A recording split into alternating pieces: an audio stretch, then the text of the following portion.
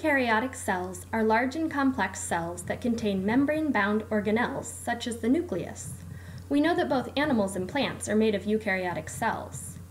All eukaryotic cells contain mitochondria, also known as the powerhouse of the cell. This organelle is responsible for making ATP. First, let's take a look at ATP. ATP stands for adenosine triphosphate. Adenosine is made up of the carbohydrates ribose and adenine. Tri, meaning 3, refers to the 3 phosphates that are a part of ATP. This is important because the energy that is stored in ATP is mainly found between the bonds of the phosphates. If you break off one of the phosphates, energy is released, and the ATP molecule becomes ADP, or adenosine diphosphate. ADP can be turned back into ATP by adding back the 3rd phosphate along with some energy. In that way, ATP is like a rechargeable battery.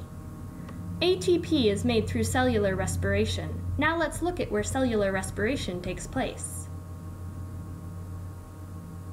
We know that the mitochondria is the organelle that makes ATP, but the process of cellular respiration actually begins in the cytoplasm.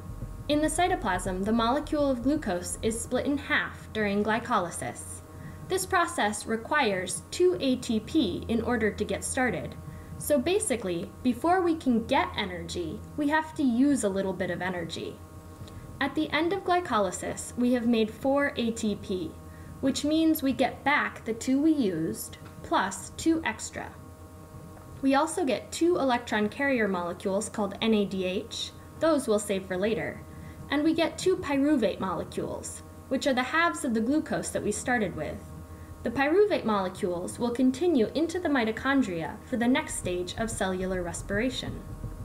The second part of cellular respiration is called the citric acid cycle, also known as the Krebs cycle.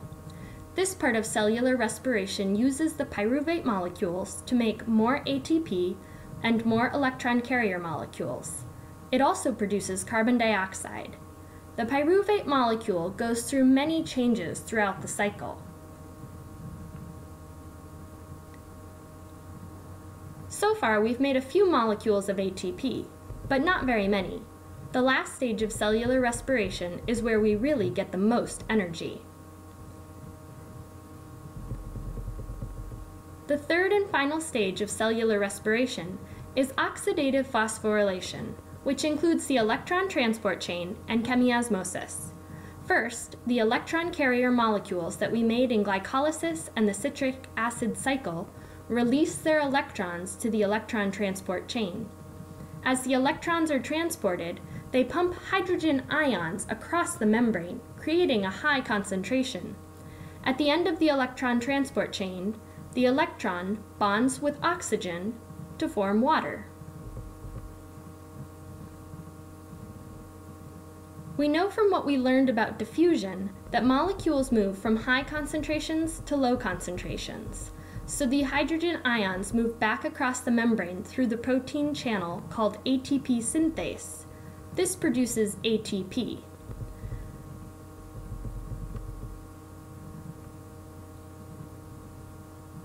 The process of cellular respiration produces approximately 36 ATP per glucose. Glycolysis produces 2 ATP, the citric acid cycle produces 2 ATP, and oxidative phosphorylation produces approximately 32 ATP. In summary, cellular respiration begins in the cytoplasm. Glucose is split in half to create 2 ATP, 2 NADH, and 2 pyruvate molecules.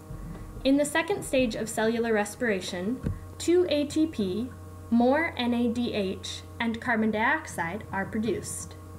In the final stage of cellular respiration, NADH is used to start the electron transport chain, which pumps hydrogen across the membrane, creating water and leading to the production of 32 ATP. This can be seen in the chemical formula for cellular respiration.